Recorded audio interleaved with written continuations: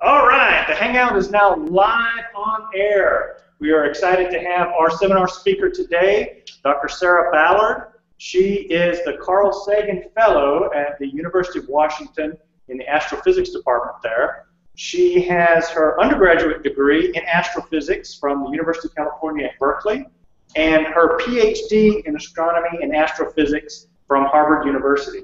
We're very excited to have her here. This seminar series is supported by a grant from the University of Central Arkansas Foundation, and Dr. Ballard's seminar is entitled Choose Your Own Adventure, Multiplicity of Planets Among the Smallest Stars. So take it away for us, Dr. Ballard. Thank you very much. Thank you so much for that introduction, Will. I wanted to introduce one other person who's in the room with me, who's a middle schooler who's shadowing me today. That's Amy.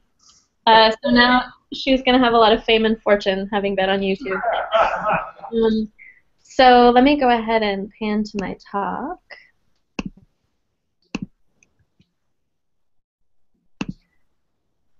Can y'all see that okay? Yes. Okay, wonderful. So yeah, thank you again for the invitation. I'm really gratified to be able to share with you my work. Folks in the room might recognize this image. Kids who were raised in the 90s sort of recall Choose Your Own Adventure fondly as being from our own childhood. And the reason why I'm drawing on it is to speak about a bimodality in the blueprint for planets in the Milky Way. It's something that I've been working on over the past few months with a colleague and friend, John Johnson, a professor at Harvard University. So to walk you through the content of the talk, first I want to talk about exoplanets generally. This is a field which has evolved in a way that has been very unexpected, particularly a few aspects of it. And I think my own career is reflective of that. As a graduate student and early into my postdoctoral career, I was focusing my attention upon individual planetary systems. I'll sort of start with those. What we can learn from placing individual planets under a microscope. And I've taken a different path more recently and with this work that I'll tell you about, which is more of a wide field lens. What is typical in the universe?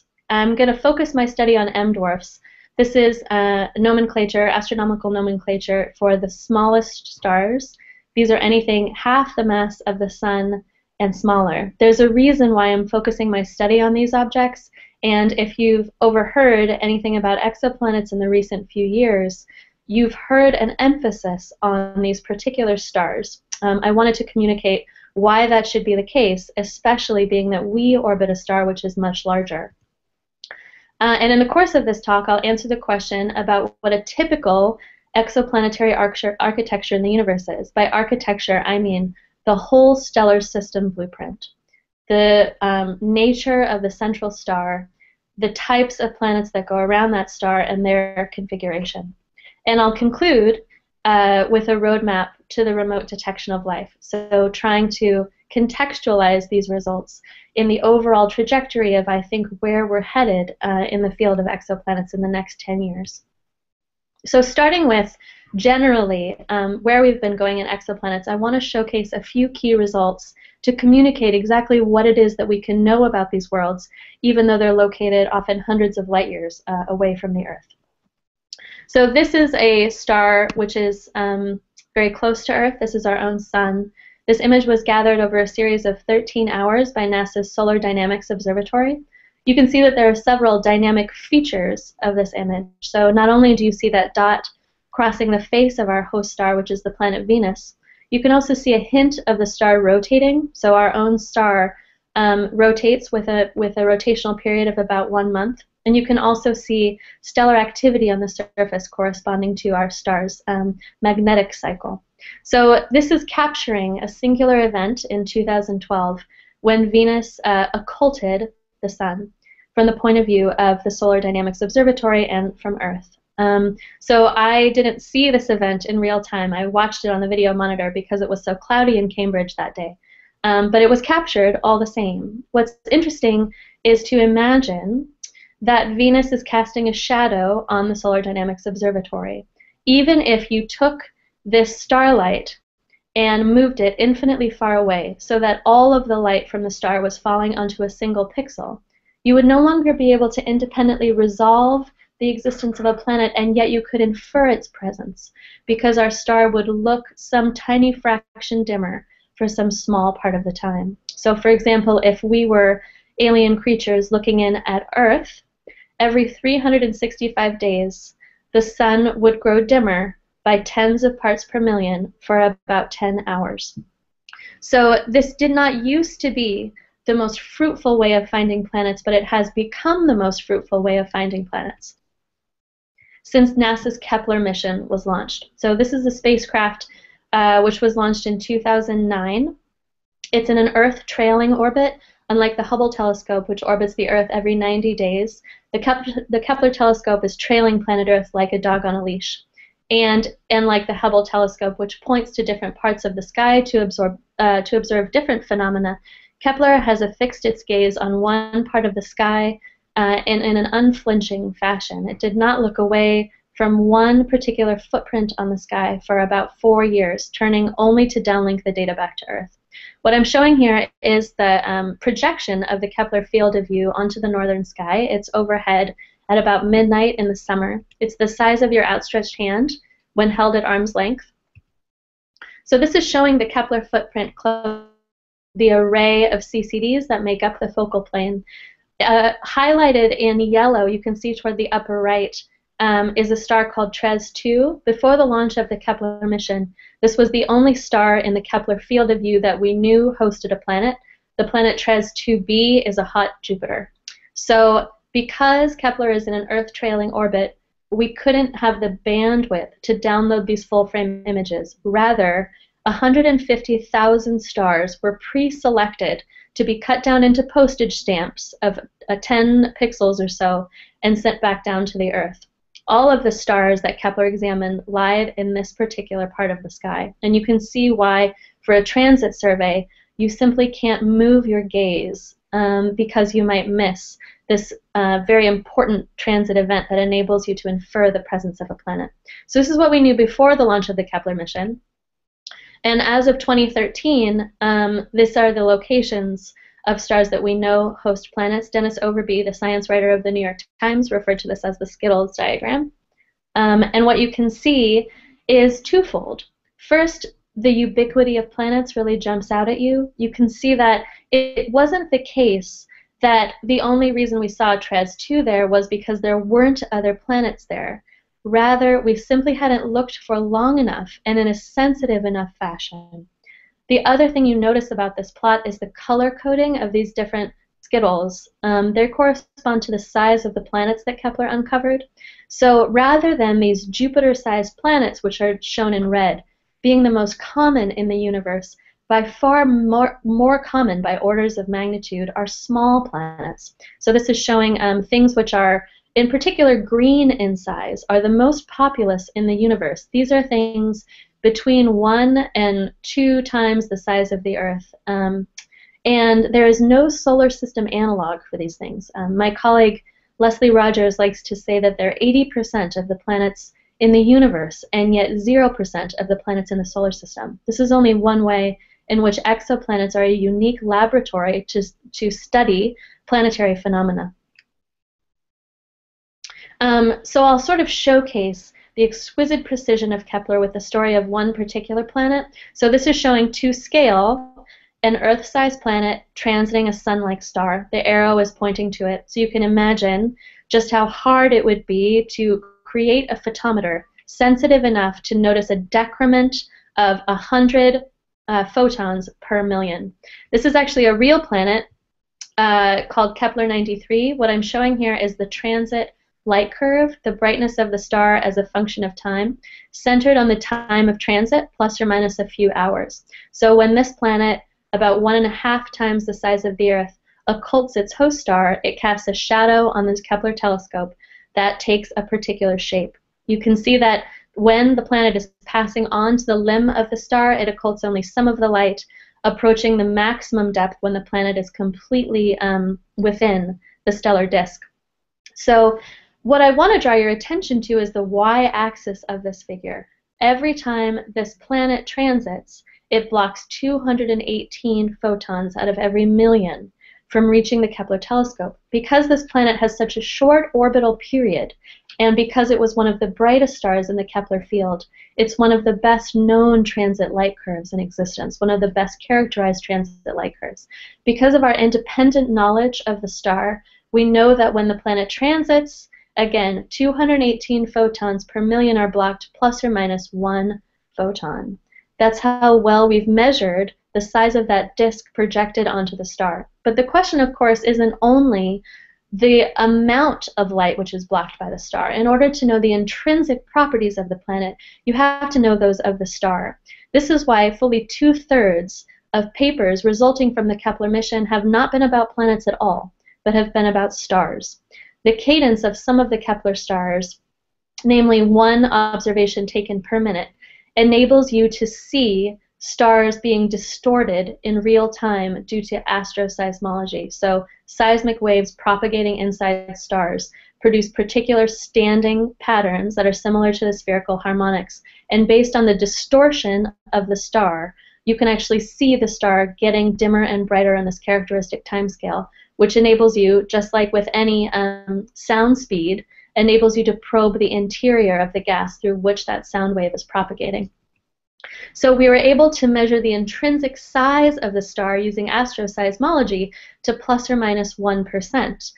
Because we know how much light the planet blocks so exquisitely from the light curve, this translated more or less to the same error budget on the size of the planet, plus or minus 1%. For a planet the size of the Earth, this is about 74 miles. It's the equivalent of knowing the height of a person to half an inch from the surface of the Earth. And this is the best measurement we have of a planet outside of the solar system, by far the most precise. But what's the point of such a measurement? You know, it's incredible to showcase the precision which is possible with an exquisite instrument like Kepler, but to what end? What we're really curious about in this part of mass and radius space, so this is showing planetary mass on the x-axis and planetary radius on the y-axis. You can see toward the bottom right corner are Venus and Earth. The entire swath of blue that appears is fully unknown planetary physics to us, for which there is nothing in the solar system. You'll notice that planetary radii in this plot only go up to about 3 times the radius of the Earth. The next largest thing to Earth in our own solar system is Neptune, 4 times the radius of the Earth. All of the other things that you see there, the other objects, are exoplanets. Kepler 93 lies right in the middle of this figure, which was produced by Courtney Dressing.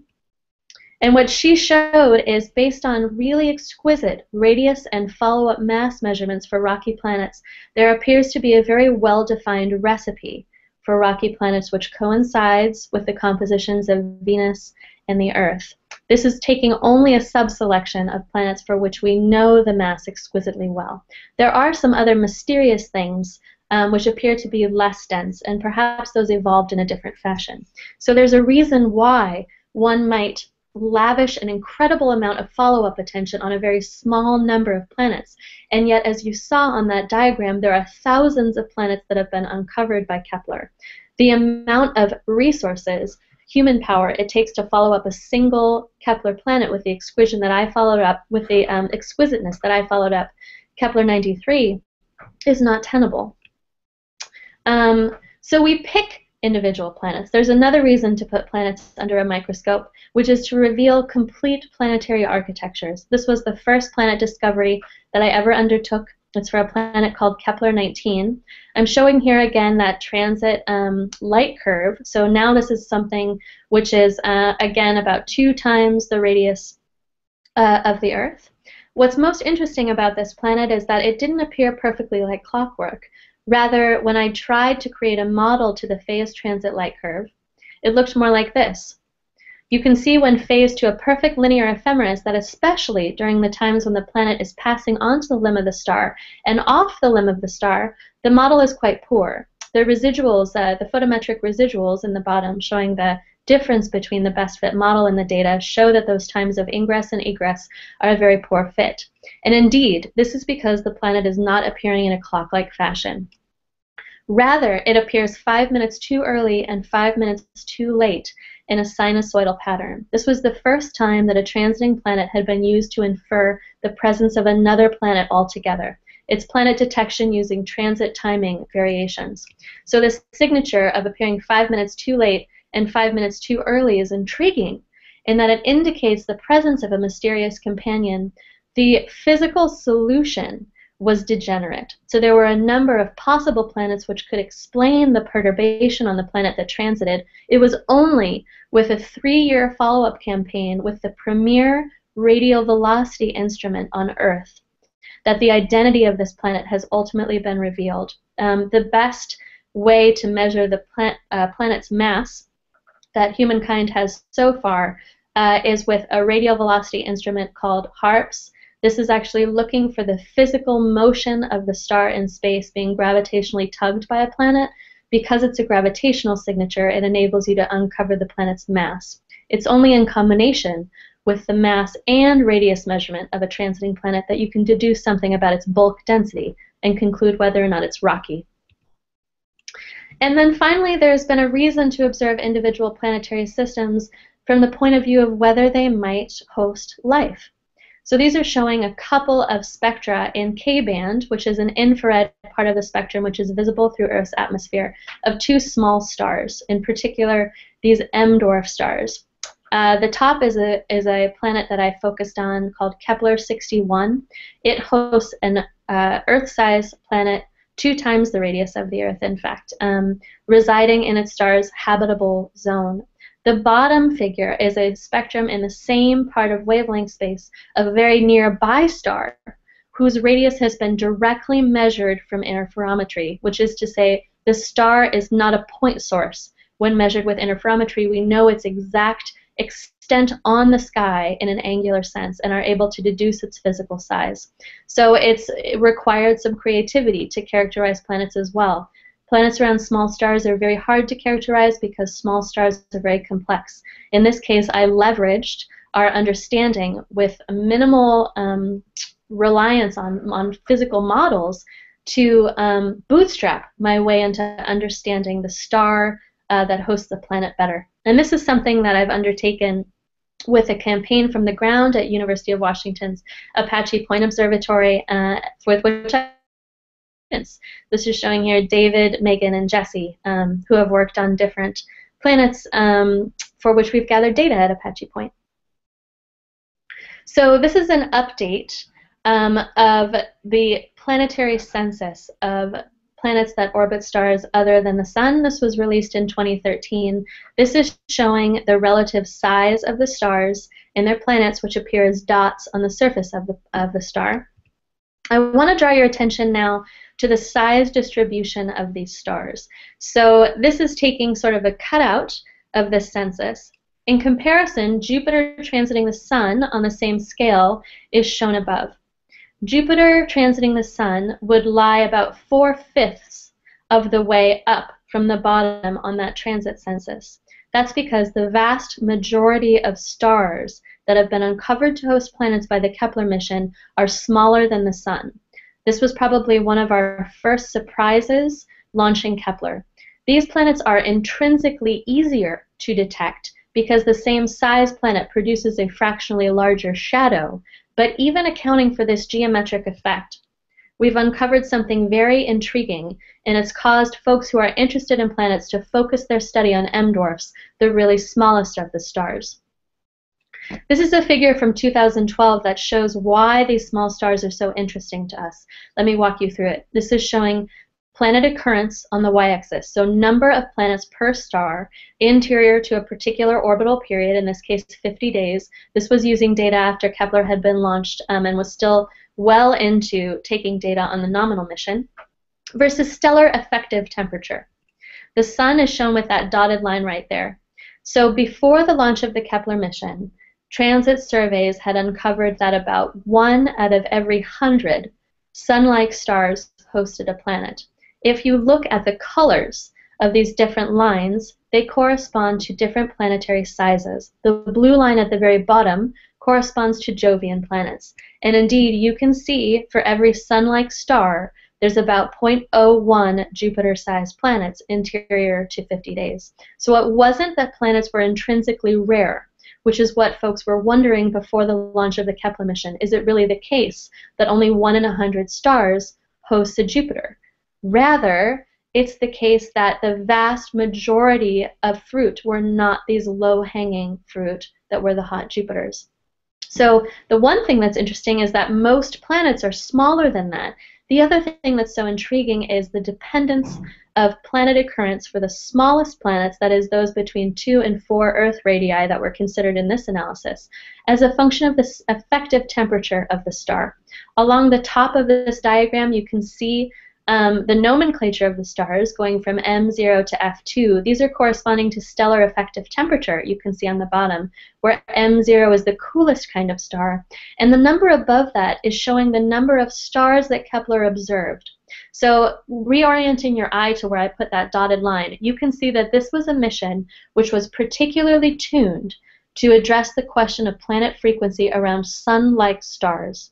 It observed only 1,000 small stars that were considered in this analysis for every 30,000 stars like the Sun. And yet, these small stars seem to host small planets in greatest profusion.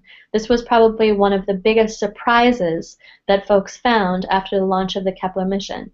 Even though the mission was launched to determine the frequency of planets orbiting Sun-like stars, it turns out that the question to address in terms of planets is related to M-dwarfs singularly and not Sun-like stars, even though we ourselves orbit a Sun-like star. So this is showing the stellar neighborhood. To emphasize why M-dwarfs are interesting, it's not only that they host small planets in greatest profusion, they themselves are the most ubiquitous in the universe. So this is showing nearby stars identified from a group at Georgia State, the Recons group. The color coding here is showing the stellar temperature. So the Sun is in the center. The numbers on these different dots are corresponding to the number of bodies associated with that dot. So, for example, the 9p at the center is corresponding to the Sun and the 8 planets. You can see that there's a lot of binaries. But what is most immediately affecting when you look at this image is the profusion of red dots. That's because 75% of stars in the Milky Way are small stars. Even though these are the vast majority of stars in the universe, you can't see a single one with your naked eye. If you could see in the infrared, where these stars glow most brightly, then for every star you see in the night sky, 7 or more should appear adjacent to it that are these small stars. So combining the raw occurrence rate of planets around small stars and their existence in the universe, especially in our solar neighborhood, a graduate student, Courtney Dressing, inferred in early 2013 that with 95% confidence, there's an Earth-sized planet in the habitable zone of a small star within 6 parsecs. The radius of the circle I'm showing you is 10 parsecs. So it must be, statistically, one of the stars that you're seeing. In order to really characterize that planet, to know its bulk density, though, it has to transit. And in order to accrue enough geometric probability for the transit to occur, you have to expand that bubble to 31 parsecs. And yet this is in our solar backyard. It might have been the case that the frequency of Earth-sized planets, especially those transiting in their stellar habitable zones, would be so low that you could only expect a few per galaxy. But that's not the case. It's probably right next door. So I got really interested in thinking about planets around small stars, in particular whether they occurred in a type of blueprint that's similar to that of the solar system. This is by far the blueprint we're most familiar with. It's one of multiplicity and coplanarity. So this is showing the orbits out to Neptune in our own solar system. All of the planets in the solar system are aligned with one another with a difference of only a few degrees. So it paints a consistent picture of how we formed from a circumstellar disk and haven't been scattered very much below or above that disk. And there's also a large number of planets around the star, the Sun. Now I want to zoom in interior to the orbit of Mars. So this is showing to scale the orbits of the rocky planets in the solar system. Kepler is also sensitive to multiple systems of planets if those planets also transit. What I'm showing here is a small sample of the multiply transiting systems that have been uncovered by Kepler. You can see that they're much more dynamically packed than the solar system. In particular, I'd like to consider one planetary system. This is Kepler 186. This is showing the individual folded transits of all 5 planets that transit in this system. For 5 planets to transit, the system has to be extremely coplanar.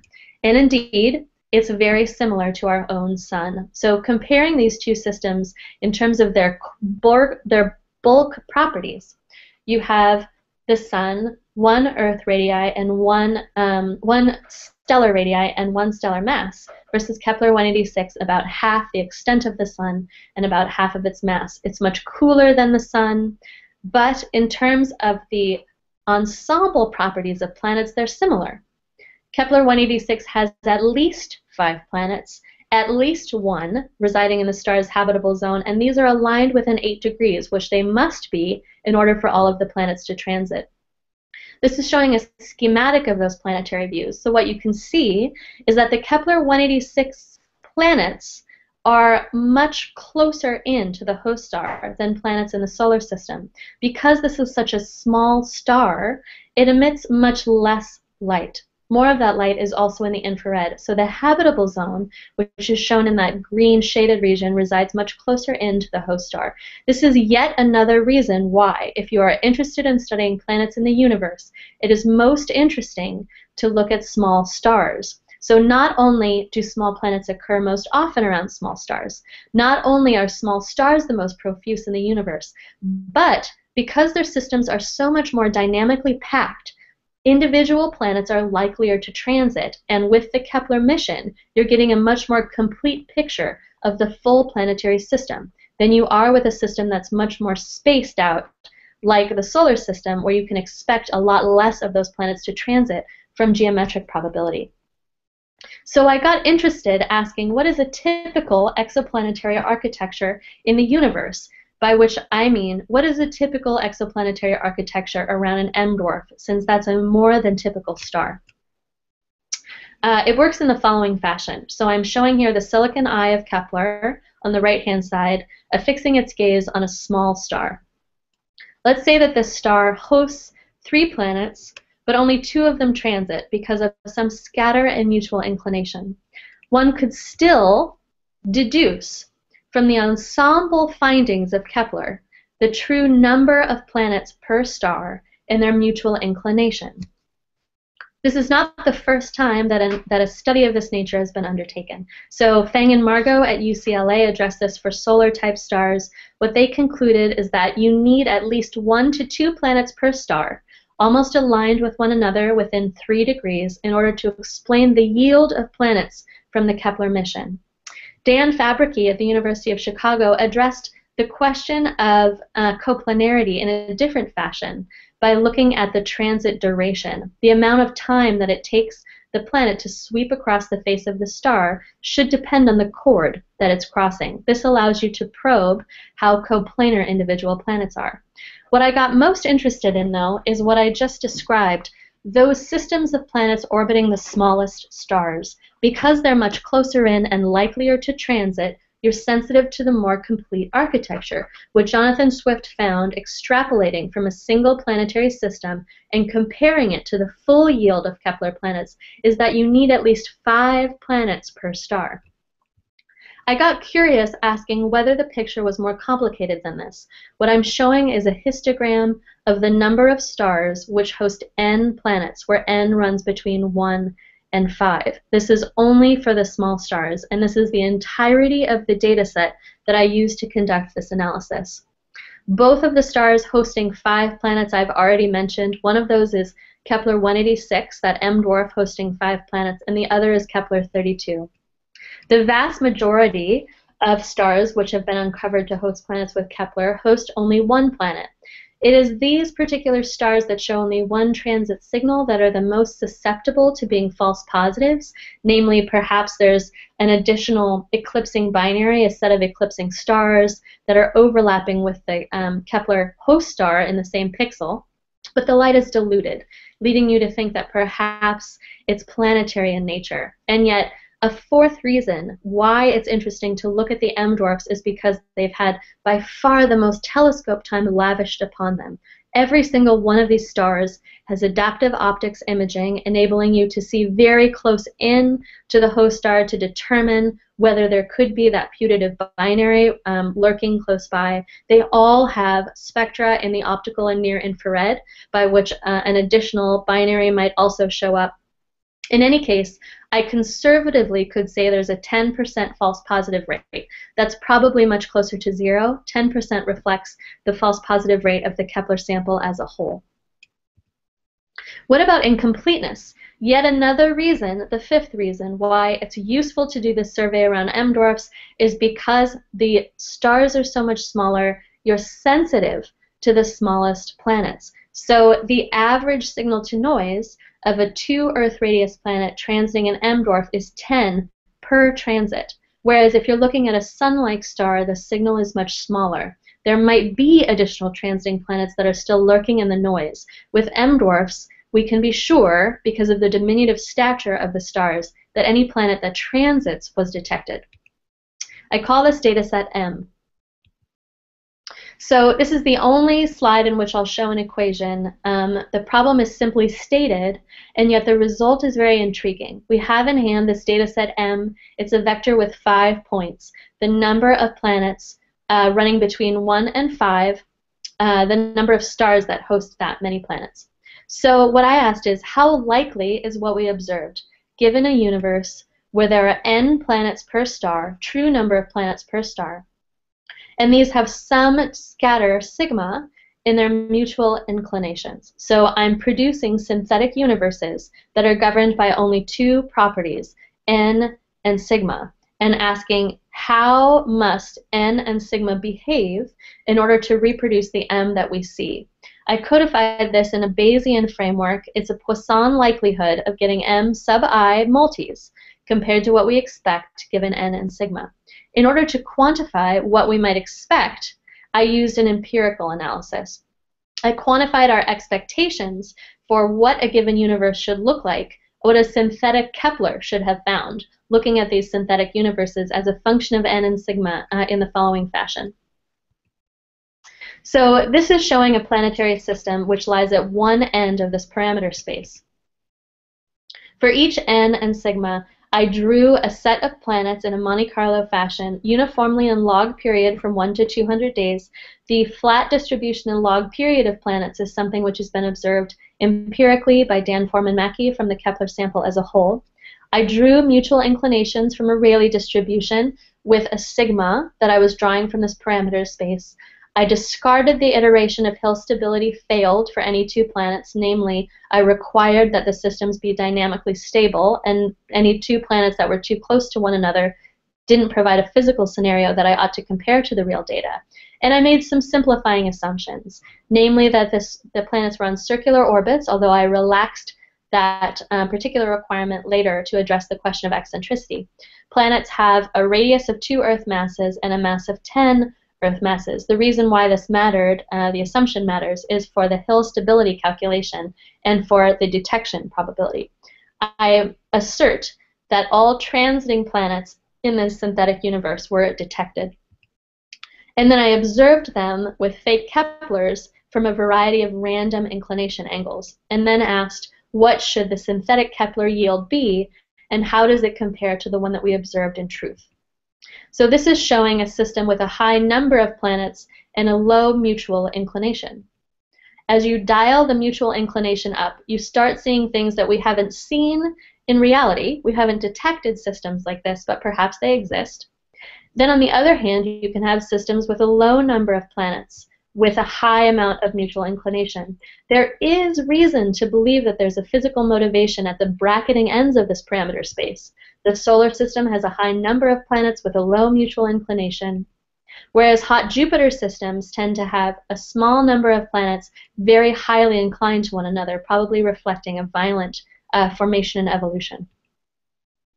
So bringing us back to this histogram, so this is that same histogram, the number of planets per star from 1 to 5, And now I'll overplot another figure on the bottom, which is going to show contours of the posterior distribution in n and sigma. So the y-axis is showing number of planets per star.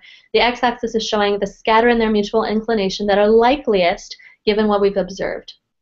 So if I assume one mode of planet formation and attempt to fit to all of the data, you can observe two things. The first is that in that top panel, the red swath of parameter space is showing the models which are preferred with 1 sigma certainty. The dark red is showing 2 sigma certainty.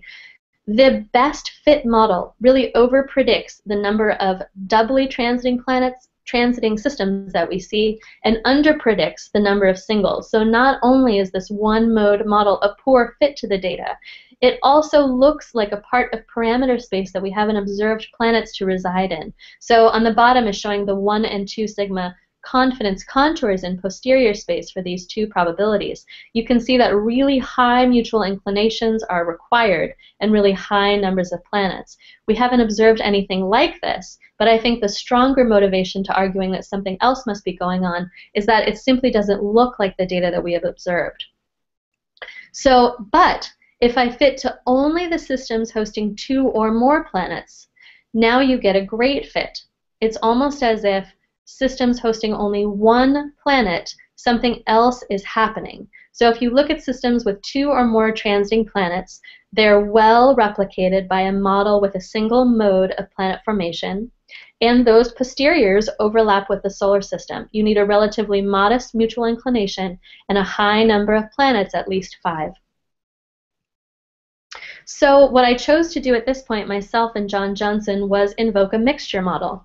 It's the simplest possible mixture model where there are 2 modes of planet formation. The first mode of planet formation is reflected by that synthetic production of planets, which I showed a few slides ago, where you have n planets per star, and these are arranged in some mutual inclination codified by sigma. These occur 1 minus f, fraction of the time. The other fraction of the time, something else is happening to produce a population of singly transiting planets. It's modeled as a delta function at the number of transiting planets equal to 1. What I was interested in then are the posteriors now on n, sigma, and f. What fraction of excess singly transiting planets are necessary to explain the Kepler yield? Now, whether or not those singly transiting systems are appearing because there are less planets residing around those stars because those stars produced less planets, or because they met their end in some violent fashion, either with planet-planet collisions, ejections, or being dragged into the host star, or whether they're simply more highly mutually inclined is uncertain. So this is going back to a mode of planet formation fit to all the multi-transiting planet systems.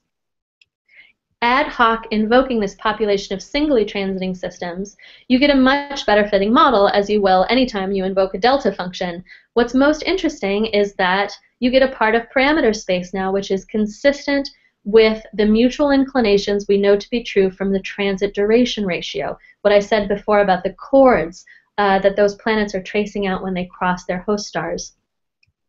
So these are showing the marginalized posteriors for what has to be necessary in order to reproduce the Kepler yield that we see.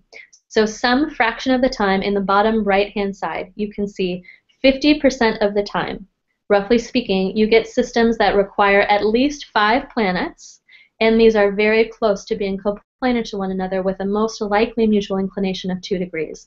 The other half the time, something else is happening, hence the kind of choose your own adventure title. So a reason why I said the M dwarfs were most interesting is because they had had a huge amount of observational resources lavished upon them. So in fact, I was able to check beforehand whether anything was predictive, like stellar mass or stellar radius. Is there any reason why we should be incomplete in some parts of this particular sample, because perhaps there would be transiting planets, but we're less likely to see them transit because the stars are noisier, for example, more active. And so I was able to test this hypothesis based on the fact that all the stars in the sample possess published near-infrared and optical spectra, including some that I published myself. This is showing Kepler 61. So in addition to having all of these spectra, 91 of the 109 host stars have measured rotation periods and amplitudes by Amy McQuillan from the Kepler light curves themselves. Because stars have star spots and rotate in some coherent fashion, you'll see the star's brightness appear sort of like a sinusoid as spots rotate in and out of view. This enables you to infer the star's rotation period, the amplitude coverage. So I could test for free whether one sample of planets, those in multiply transiting systems and those in singly transiting systems, are different as a function of the stellar rotation period and amplitude, which correspond with stellar youth. As stars grow older, they spin more slowly and show less spots. With their galactic height, so I know the position of the star in the sky very well, and if I know its distance, then I can infer the amount it must reside above the plane of the Milky Way. For stars, this corresponds to age. And I also know the metallicity of the stars from the array of near-infrared and optical spectra. So I can test whether any of these properties are predictive of the dynamical conclusion of a planetary system. So what I'm showing here on the left-hand side are histograms for these different qualities. On the right-hand side is a cumulative distribution that I used to address the question, were these populations drawn from the same parent population or from different populations? What I'm showing are results that are intriguing but only marginal. Stellar rotation period is modestly distinct one population from the other, where stars hosting multiply transiting planets are rotating more quickly. Rotation amplitude is really indistinguishable. Height above galactic midplane, again, is modestly predictive, where stars hosting multiply transiting planets are closer to the midplane. And metallicity. There's also weak evidence, weak but significant evidence, that stars that host multiply transiting planets are metal poor. So this paints sort of a consistent picture. It's tantalizing, but only with 95% confidence, that the multiplistic coplanar systems reside around more rapidly rotating stars, which are closer to the midplane. Both of these things are consistent with youth in stars. They're also around more metal-poor stars.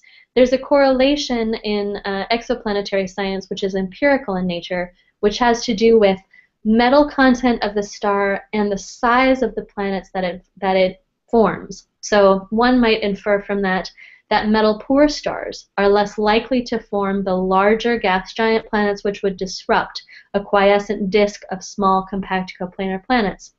But this is a question I'm still actively answering with a graduate student from Yale, John Moriarty, who's present here at the University of Washington, whose experience and research is largely with N-body simulation. So we're exploring the dynamical stability of compact M-dwarf planetary systems. There was a paper very recently out by Pu and Wu on the spacing of Kepler planets. I just wanted to emphasize what they found to be true, which is what one might predict based on the fact that the multiply transiting systems appear to orbit younger stars. You might infer from that if you leave a planetary system around an M-dwarf, which is very compact for billions of years, over time it self-disrupts. And what they found was that in roughly 50-50 measure, if you wait a billion years, half of compact systems orbiting stars will self-disrupt due to secular interactions between adjacent planets. So it's the equivalent of asserting that there's an hourglass associated with systems of small planets orbiting M-dwarfs. When you turn the hourglass over, life might be expected to evolve on a short enough time scale, still billions of years, before that system will self-excite. So why should this be interesting when it comes to the remote detection of life? For the smallest stars, there's a very strong link between the dynamical nature of the system and whether or not it could support life. So to sort of guide you through how we might detect life remotely, this is showing a real spectrum of a planet which is close to us, namely Titan, the moon of Saturn. So on the x-axis is showing wavelength, And the y-axis is showing the relative size of the planet. So if you observe the planet at certain wavelengths, it appears larger than if you observe it at other wavelengths. This is because atmospheres of planets preferentially allow some light to filter through, depending on their constituent molecules, and absorb light in some wavelengths. If the atmosphere is very rich in a particular molecule, then the planet will appear larger because the atmosphere is optically thick, whereas if the atmosphere is transparent at those wavelengths, the planet will appear smaller.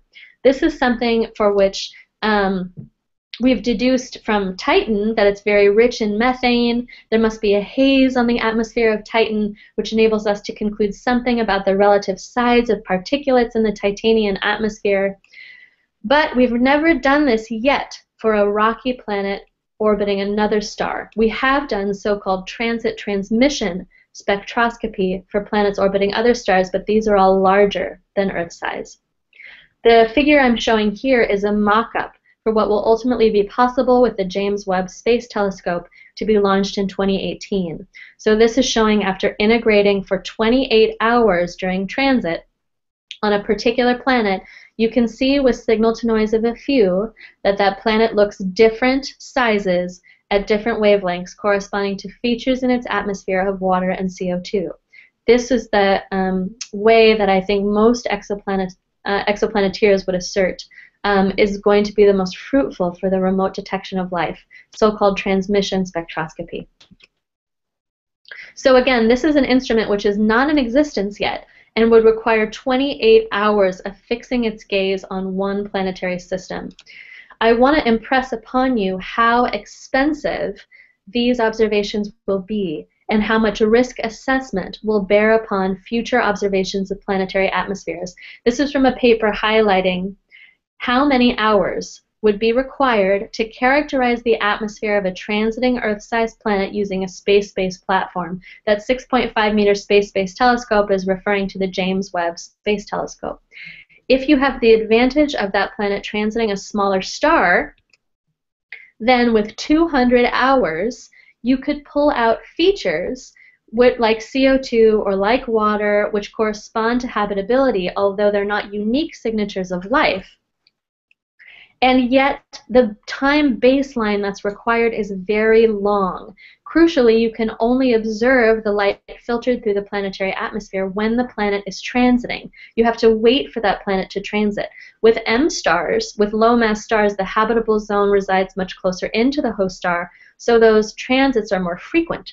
And yet, even around a small star, we're talking about an investment of 5 years to characterize the atmosphere of even a single planet. This is why we have to be very calculating about which planets deserve that very expensive space telescope time. And I'm arguing from this and other work that there are features that relatively inexpensible observables which are predictive of the dynamical history of a planetary system. But why should that matter for the atmosphere? Why should that matter for habitability?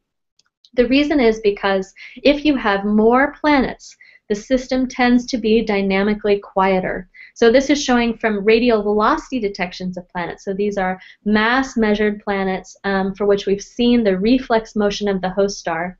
You can see if the system has more planets, the average eccentricity of planetary systems is less. You have more circular orbits. This is work by Marianne Limbach at Princeton University.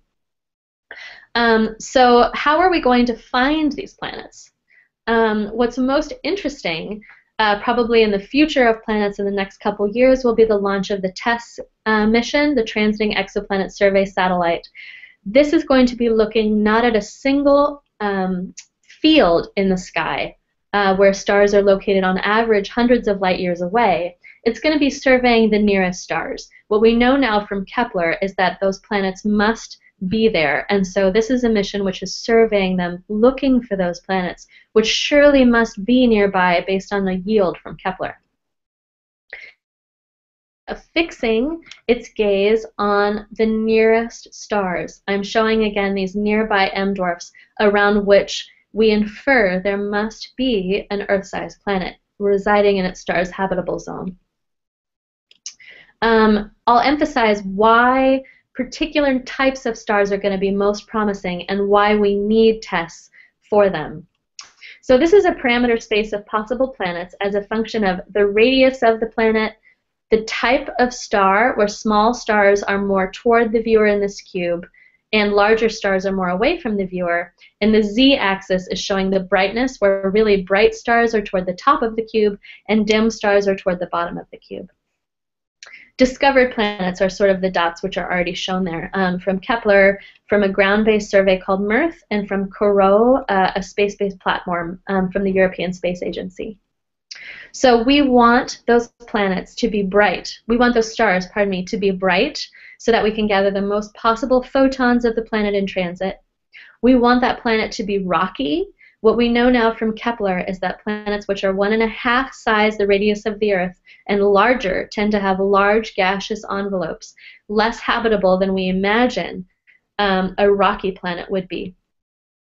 And we need a favorable planet-to-star radius ratio. We need that ring of atmosphere to fractionally be a much larger size of the signal, cast against, so a shadow cast on a much smaller star. So there's a golden part of parameter space in which we really need planets, and TESS is going to uncover these. So what I'm showing on the left-hand side, again, is planets we found before. The blue dots, in contrast on the right-hand side, are showing the planets we are going to uncover with TESS. Where only a handful of Kepler planets met these criteria and are amenable to atmospheric follow-up, dozens of TESS planets will be amenable to follow-up, and some of these planets will be orbiting naked-eye stars. There's already one star that you can take your child or niece or nephew or grandchild and point at in the night sky and say, we know that there's a transiting planet around that star. With TESS, those planets will increase in number. So in conclusion, I wanted to remind you that Kepler multiples inform our understanding of the true number of planets per star and their inclinations. A picture is emerging that there's a bimodal distribution of planetary systems, where stars hosting 2 or more planets, 2 or more transiting planets, can be explained with a single model, and that model looks a lot like the solar system. But there are too many singly transiting planets to be consistent with this, and this is robust to possible selection effects. We have to invoke a mixture model. So each of these models occurs about 50% of the time. From a ratio of the Bayesian evidences, we know that this hypothesis is favored by 21:1. We find that some properties of the stars are modestly predictive, but those results are only intriguing at present. And the big picture is setting ourselves up for the highest exoplanet science return for James Webb. Thank you so much for your time. Guess I'll leave it there.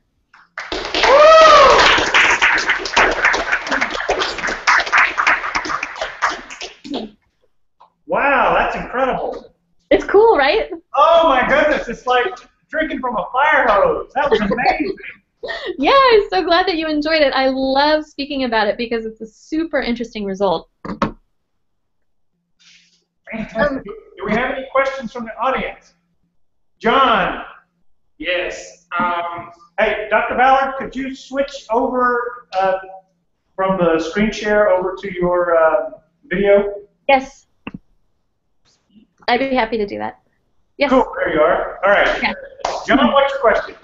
Okay, so you talked about watching the brightness change as the planets go by to see if there are planets on it.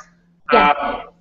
If the plane for which the planets are moving is shifted and you can't see that, do you guys observe, or can you observe the oscillations of the star to see if there's some kind of, forgive me if I get it wrong, some kind of wave function to describe how many planets are and how they interact with it? So you're asking about whether you might detect a planet which does not transit. So it's in such an orientation that it's not in the plane of Earth, you know, whether or not it transits, but it might still be detected based on its imprint on its star. Yes. Yeah. Okay, so with radial velocity, you can do that. So namely, the way that planets are detected with that other method is looking for the Doppler shift in the spectrum. So the star moving toward or away from the viewer, the planet doesn't have to be perfectly coplanar for some projection of that vector to be in the plane of the viewer, so that you're actually seeing a Doppler shift of the star. So the star is slightly changing in color, redder when the planet is tugging it away from the viewer, and blue when the planet is tugging it closer. As far as whether a transiting planet imprints itself on the photometry of the star, that has actually been seen. So it's only been seen for highly eccentric Jupiter planets, where you have the planet in an eccentricity where it swings very close to the host star only once very rarely, and it does induce a set of pulsations which look like an overdamped oscillator. So that you see that it excites some modes in the star, but those damp out as the planet moves away from the star. So, but that's the only ways in which I know you see with a transit method the imprint of a planet on the host star, other than the planet transiting. Now, is that just because our sensors aren't precise enough, or do you think maybe they'll become more precise and become a new, more common method? So I think that the question really is one of what ultimately will be the limiting factor, and that's really stellar activity. So it's very, very hard to infer that some pulsation that you're seeing is due to a planet when you don't a priori know that the planet is there. So stars are already pulsating at, for the sun, we know that there are thousands of resonant frequencies associated with the sun at angular modes, so it's all the spherical harmonics at angular modes, up to 30. And so for planets that we observe only as a single pixel, and we're deducing their resonant frequencies only from the brightness, we've seen something like 30 modes that you can individually detect, and these have a very different characteristic timescale. So it would be very hard to disentangle whether the pulsation from the star was due to the intrinsic star itself or due from a planet. You might be able to determine something again from the time signature, but your ability to really infer whether it was due to a planet or something else, it's probably not the most fruitful way to look for planets, even though it might be possible. Just because the false positive thing would be weighing on you so heavily. Okay. Any other questions we can ask? I had one, but she answered it during.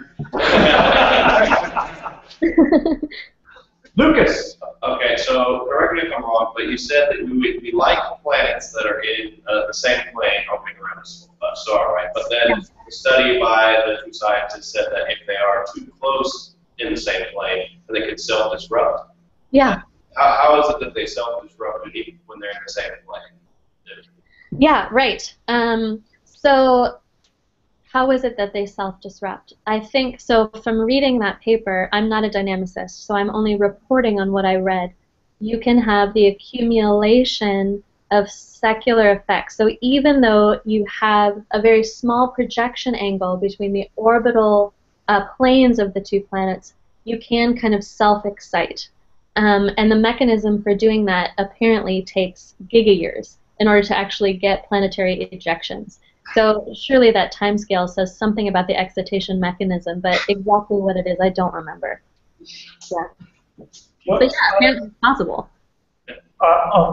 Going off of Lucas's question there, what was the authors or the link or something to that paper? Is that something that might be accessible? Oh yeah. At the undergraduate level, or is it really, really, really high end that might be too difficult to kind of look at? That paper is very dense, so that I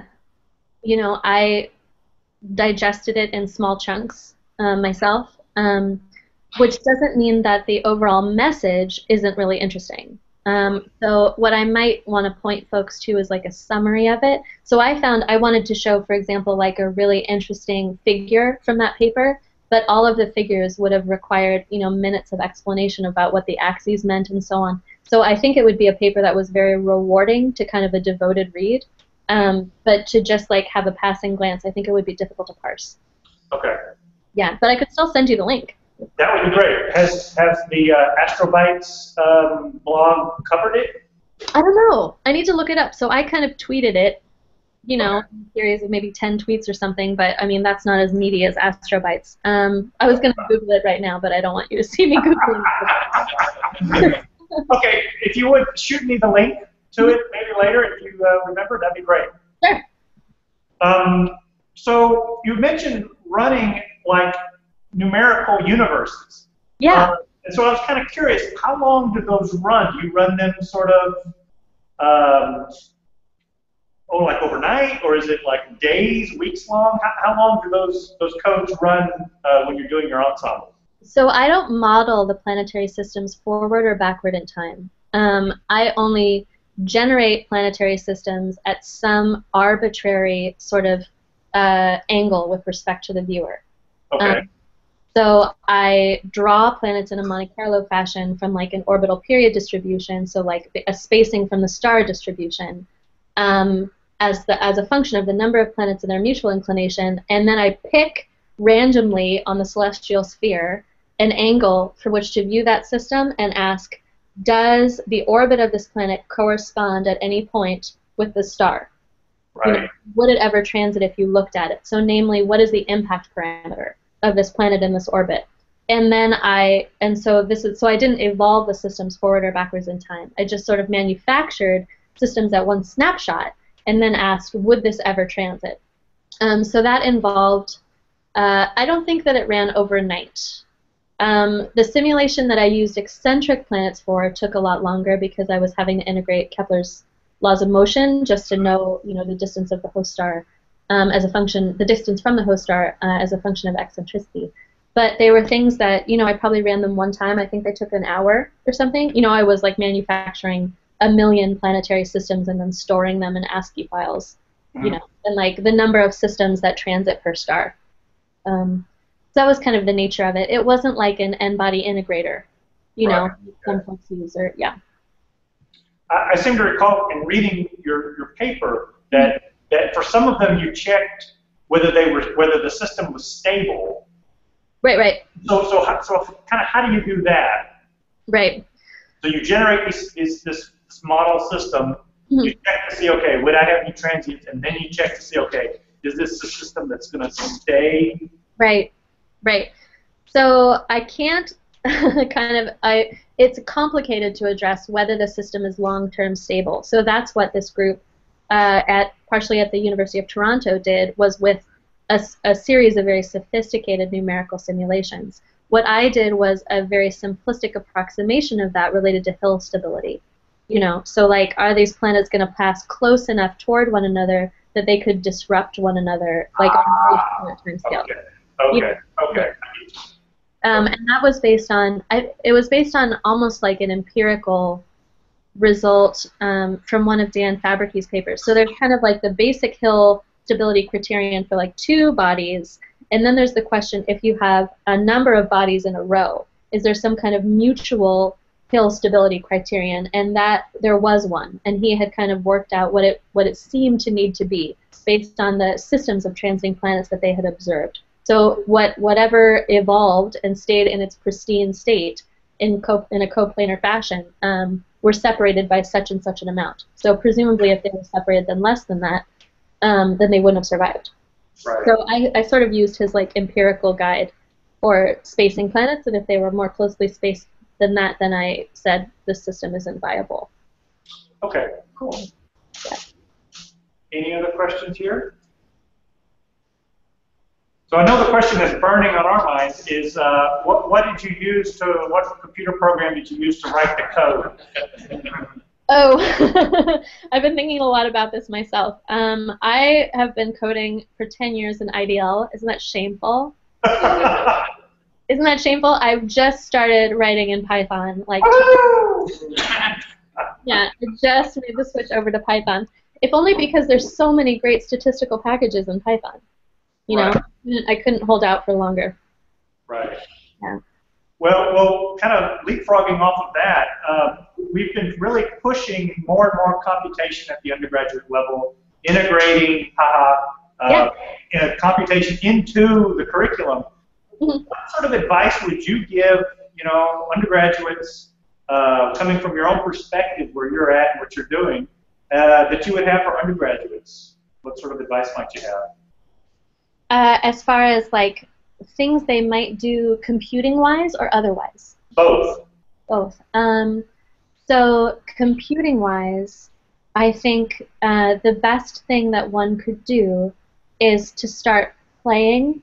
So I say that not only because it's intuitively true that if you have something that's interesting to you and you're curious about how to solve it, you're likelier to do it. I also think that when people are bringing creativity to a problem, it's enjoyable. They're just likelier to keep at it. So one thing I do with undergrads who are interested in doing research with me, for example, is I try to give an interesting challenge. So I'll say, if you have a camera, set it up on a tripod at a busy intersection and take a series of images. And then I want you to read those images into a computer and produce a frame in which you can see no cars at all. Mm. And so one could do that with a stack of images of the same place and then a median filter. Right. You know, but the end result is kind of mysterious, you know, and kind of beautiful in its own way. That like you were able to produce an image where there was none physically. And so that involves like a number of skills. It kind of involves reading images into a computer, writing a for loop, you know, and understanding median filters. Another thing that I would have students do is try to write your own MCMC code from scratch. So just try to fit a line to some data and determine the good parameters of that line based on demanding that in this random walk you take, some fraction of them improve the fit and some fraction don't improve the fit. And then you can look at the nature of the jumps that you took in this kind of Brownian motion sense to see what the parameters are. I say that because the easiest thing to teach at the undergraduate level, and the thing that I learned at the undergraduate level, was like fitting chi-squared grids. So like trying to fit a model in a frequentist sense, and it's almost never used in practice. So even if I used it, so I would say like try to use this like Markov chain Monte Carlo method, and then probably use Python. Like if I could start now, I would say use Python. Okay, well, we've definitely been trying to push use of Python in all of our courses, and I have to admit that students are kind of laughing. They had me last semester for a statistics and data analysis, error analysis type class, and we definitely did, the chi-squared fits. Yes. But I see that you're right. You probably need to do more with Monte Carlo and some of the other more practically applied tools. I know, but it's very tempting because chi-squared is so intuitively understandable. Right. And I think that, I only very recently have done like empirical Bayesian analysis. This was my first foray into it. I actually picked this project because I wanted to kind of force myself to try to understand it. I ended up actually taking time. I went to Harvard to visit my collaborator on this work. And he had taught a class, like an undergraduate level class on Bayesian statistics, and I worked through his homeworks. I have a very hard time just kind of being an autodidact and learning from textbooks. That's never something that's come very naturally to me, even though I know it comes naturally to others. I really need to kind of make mistakes and then try to talk to a person about why it's wrong. And so I found that really helpful, but it was a much bigger investment than like thinking about chi-squared, which is why I think it's actually still a really good place to start. But it can be frustrating ultimately because you have this code written and you learned how to do it, and then your problem has like many more dimensions, right? So that you can't really explore it in a chi-squared grid, or your parameter space, the fits end up being like multimodal, so you have, like different chunks of parameter space, and so you have to ask yourself, am I exploring this coarse chi-squared grid finely enough? And those questions are much more readily answered with like an MCMC chain. So I would say like it's maybe cool to start with both. Yeah, but yeah, Python seems like the way to go. I don't know, wave of the future, et cetera, et cetera.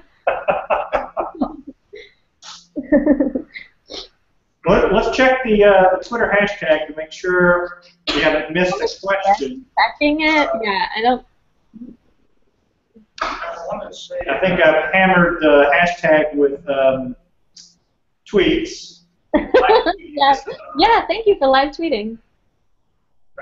I promise I was paying attention. I want to say that I don't know if you know this or not, but because I saw you're working with like Poisson distribution probability. I think there's a package out that I've seen recently that is basically it's R integrated into Python. Yeah. Okay. Oh gosh, yeah. Which will make life a lot easier.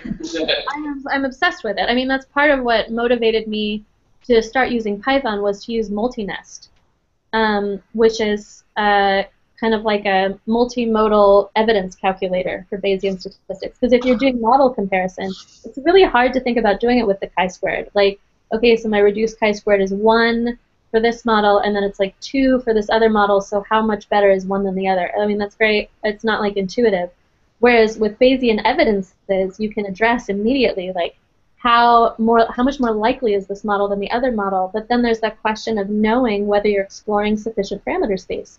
So with this kind of like enclosed methodology, where like this multi-nest like starts from the cube of possible parameter space, and then like with different polygons, like kind of zooms in on the most probabilistic part of parameter space, so it knows kind of from the top down what the evidence is, and enables you to compare them. This is like a beautiful tool.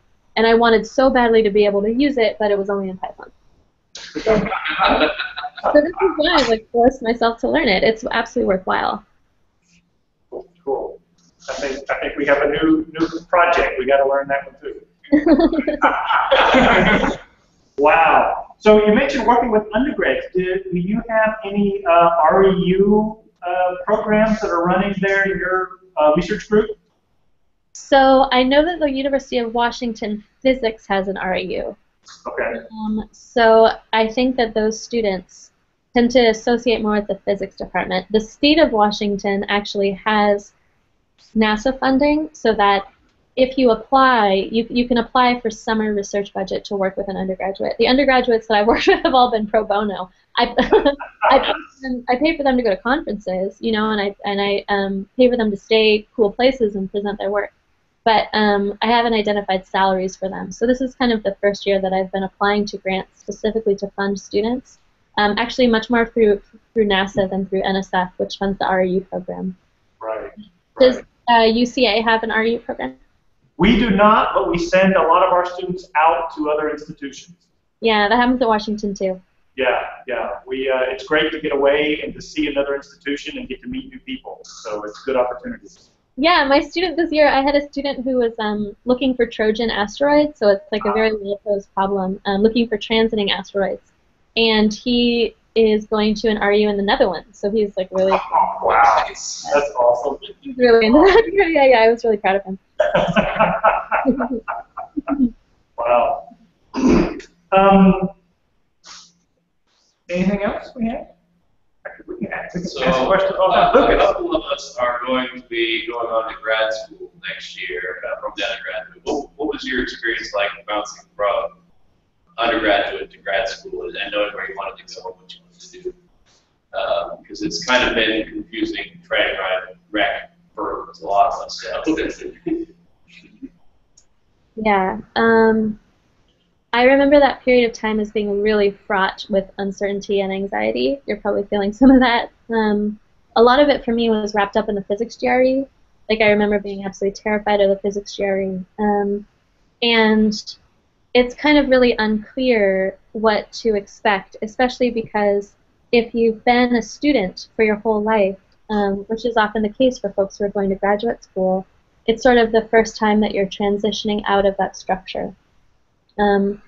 So what I found was that, I mean, I could give a lot of really specific pieces of advice, but pieces of advice that always apply are that everything takes a while, you know, so that, like, it might be that you don't feel ready to go, or you might be, like, kind of afraid that if I go, I don't know that I'll eventually learn how to think of my own projects and how to implement them and identify the resources I need. And all of that will just come with time. Like, it's not a thing that people are either born physicists or they're not physicists. Like, that's really an illusion. That's demonstrably so. That people learn more if they have kind of a mindset where things just take time and hard work and then you learn. So I say that because I was plagued with a lot of feelings of, like, unworthiness, you know, applying to graduate school, and I was really unsure of whether I could do it. I started out in gender studies at Berkeley, in peace and conflict studies, so if I could do it, you know, that was a big transition. And I think there's also kind of like a lot of anxiety that happens because it's so uncertain. And indeed, graduate school, when you go, will be very different. It's different. So I kind of identified 4 ways in which I thought that support structures were kind of lacking, and then I kind of made a structure to help me with that. I published this in an article that's called, oh, I forget, 2 astronomers named Sarah something something. It's different from undergrad, first because there's not really short-term rewards in the same way. So like as an undergrad, you have like a problem set that's due, and then it's due in a week, and then it's done, right? And then you get feedback on whether you did it right or not, or with tests and so on. And with graduate school, the landmarks are still there, but there's much more space between them. You're not getting as much feedback. There's not really an incentive to really have like work-life balance, you know, especially because in academic culture there's this feeling that you're always supposed to be working, and I think that's not really reasonable and that's not really healthy. And there's this feeling that other people are working way more hours than you are, even though they're not. So in this article I point to statistics from the Bureau of Labor that shows that people who say that they work 80 hours a week are actually working 40 hours a week, like on average. And so I developed this system with my friend, another graduate student, where we actually check in with each other. So so whenever we do like a certain amount of work, like a 30-minute block of work, we put it in a Google sheet, and we with like a little note, so that we see how much one another is working, and we don't feel like everyone's working way more than we are. And I also feel like I'm checking in with a person, because a lot of the work can be way more solitary. And we reward ourselves periodically. Like if you did X amount of work, like you just get a reward. And so we kind of like developed the structure to sort of navigate it, because academia is super weird in a lot of ways, and really different from being a student, like navigating academia. But that doesn't mean that it's not possible. It's just that you kind of have to take one's well-being into one's own hands in a way that you kind of didn't have to when you were a student. So that kind of answers sort of a broader question. As far as like more detailed questions about like personal statement or you know, trying to identify a research project and stuff like that, maybe I could answer those like with email or Twitter, maybe, because I don't want to take up so much of your time. Yeah. Okay, fantastic. Yeah. I appreciate it. Thanks. That's actually a lot better than I was expecting. I was just like, man, you know, it's a lot of general advice that applies to a lot of different situations. I know so that can be. Yeah. Yeah. Right. So could you maybe speak a little bit about what your transition was from science, and maybe in your high school, to then going to Berkeley? Yeah. And then how you transitioned to physics, and then from there into graduate school. Sort of, what was that thought process for you? So in high school, I was actually talking a lot with Amy about this recently, with middle schooler here. I wasn't really that into science. I found math very satisfying, but I really liked English like a lot better. For whatever reason, I had identified this as being a thing that I wanted to do, even though I found math, like I say, like satisfying is a really good word for it. Whatever reason, I found it very satisfying. So I went to college, and I thought I was going to study, I don't know, I thought maybe I'd be a social worker, was something I was thinking about. And I took an astronomy class to fulfill what I thought at the time was a stupid physical science breath requirement. I really did not want to take it. And yet, I found myself going to every office hour and like actually looking forward to doing my homework. It's kind of like, you know, I had like a fresh-faced aspect that now when I see like undergrads, it's like, oh God, because they're so excitable. I'm kind of like an embittered old postdoc. I had like a very excited feeling, and it ends up being, so I'll quote the National Academy of Sciences report, Beyond Bias and Barriers. There's very different reasons why people tend to pursue science as a function of gender. So if you ask people, why did you pursue graduate education in the hard sciences? Men will often say it's because I felt that I was very capable, or because I thought I could make a contribution. And women don't tend to self-report that. They tend to say, I pursued a graduate career in hard science because somebody encouraged me to. Whether it was kind of like a trusted friend, so not even like a teacher, kind of a person who was close to them. And that's my own story. So at the end of that astronomy class, I asked the advisor, the university advisor that I was assigned to, I asked the professor and I asked the TA, do you think that this is something I could do? And all three of them said, you absolutely should do it. Like, this is, I think you've identified the thing that you should do. Wow. And I think there, but for the grace of those three people, go I. Yeah. You know, and then sort of at every stage it's been like that, where then a professor at Berkeley said, are you applying to graduate school? You should apply to graduate school. And then once I was at Harvard, my graduate advisor had the expectation that I would be a postdoc. I mean, there's part of that that's kind of academia and its insular nature. Like, people think that if you start an academic, you should end an academic, and that's kind of silly in a way. But for better or for worse, I received that encouragement, and that's been the most important thing. Even though I love it, and I find the topic very fulfilling, I was saying earlier to Amy that if I feel lonely or solitary too much, astronomy won't be exciting to me. And so a lot of it has been kind of like also trying to find a balance between doing the work I love and also like having a life. And I think it's really silly, like in a lot of science culture, there's sort of the feeling that like you're just supposed to work all the time, and that makes a person a better scientist. And I don't know that that's true. You know, I think it's demonstrably so that people are most creative, and ideas in groups especially emerge when discussions are proceeding equitably, like everyone in the group is participating. I reviewed this in another article that I wrote. It was an article in Science about how groups best function. And I just feel like science is a lot more about interpersonal relationships than we kind of give it credit for. So I've tried to sort of shoehorn that into my own scientific career. So it's been both, but it's a lot of like work-life balance. Yeah, that's a hard thing to get your head around. And as undergrads, we don't do a good job of trying to foster that, because we do shovel it on you pretty hard. And yeah, I remember. Yeah, I absolutely remember that. We try.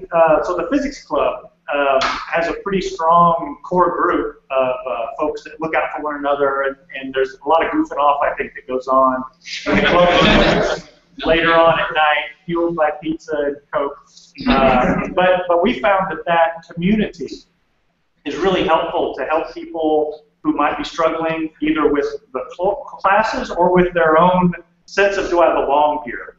And so get into a group of people that support you and help you as a person. That to me is like, you know, the golden rule. I was very moved when I visited Vanderbilt recently. They have a bridge program in astronomy and physics there, and I think also now chemistry and biology, where there's a local in Nashville historically black college. So historically black colleges have produced all of the black women astronomers. Right. You know. So and programs like this have produced, like, the only Hubble Fellow who's a black woman came from this exact program at Vanderbilt.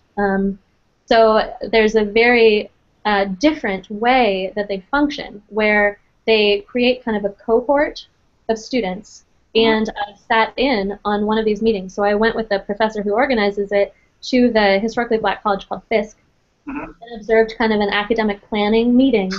And it was unlike anything I'd ever seen. Like, the group of students were sitting there and trying to plan their courses together, and one was saying, I really like this plan, nobody gets left behind. Oh, wow. And I've never heard that articulated in a group of physicists before. Like, the implication, especially in more old school physicists, is like, if you get left behind, so much the better. And this is an attitude which is which ends up being very exclusionary to folks, but I'm not convinced that it's a helpful one, even for people for whom that feels second nature. Right. So I think that, and here at the University of Washington, we have a program called the Pre-Major in Astronomy program, where you kind of have a cohort of freshmen who immediately get involved sort of in research projects, and they have homework groups, and this has really tripled the number of women and people of color. Take their attention. So groups are where it's at. Yeah, yeah. The audience you see here doesn't have any of our female physics majors. Monday night is not our usual night for the seminars, and so on Tuesdays, the class schedules work out a little bit better that some of those students are able to attend. But cool. Yeah, you know, it's right that it takes a while for enough people to be in the club or be in the major that when they look in the room, they see people like them, and hence want to participate and be in that room. So we're getting better with our undergraduate female students, but we have a long way to go with our underrepresented minorities. We've got a lot of work to do, but we're focused on it. Yeah, that's definitely how it is in astronomy. You sound very well versed in it yourself. I'm convinced that a few people can make a very big difference. Like exoplanets, for whatever reason, is very well populated with women scientists, and most of these women were advised at one point or another by one of two men. And these are, so, I mean, that's just two individuals who kind of single-handedly changed the profile of Exoplaneteer because of positive mentoring, you know, and that was kind of like a snowball effect in a way. But I'm convinced that individual people can make a really big difference. Wow. Are you on a tenure track there at University of Washington, or are you? I wish. No. No. This was my first year applying to professor jobs. So I applied to 10. I got on a few shortlists. So it was my first time trying to interview for them. That was really different. Yeah. And I don't know what will come of them yet. I have a job this fall, so my Sagan fellowship is done at the end of August. Like, I need to get out of my office and etc. I have a fellowship at MIT for 4 years. So I'll be going there. Wow. Okay. Well, wherever you end up, they're going to be very lucky to have you. So thank you for saying that. I'll try to remember that.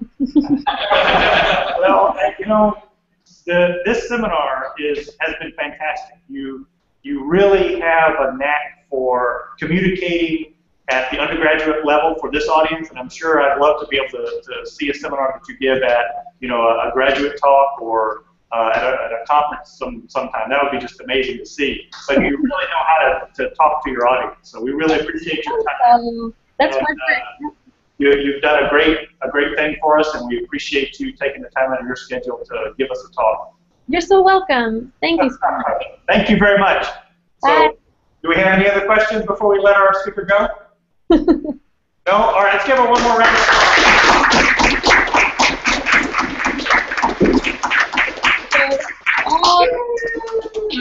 All right, so I'll send you an email later on. Oops, she just canceled the call. Oops. All right, that was a good ending. Okay.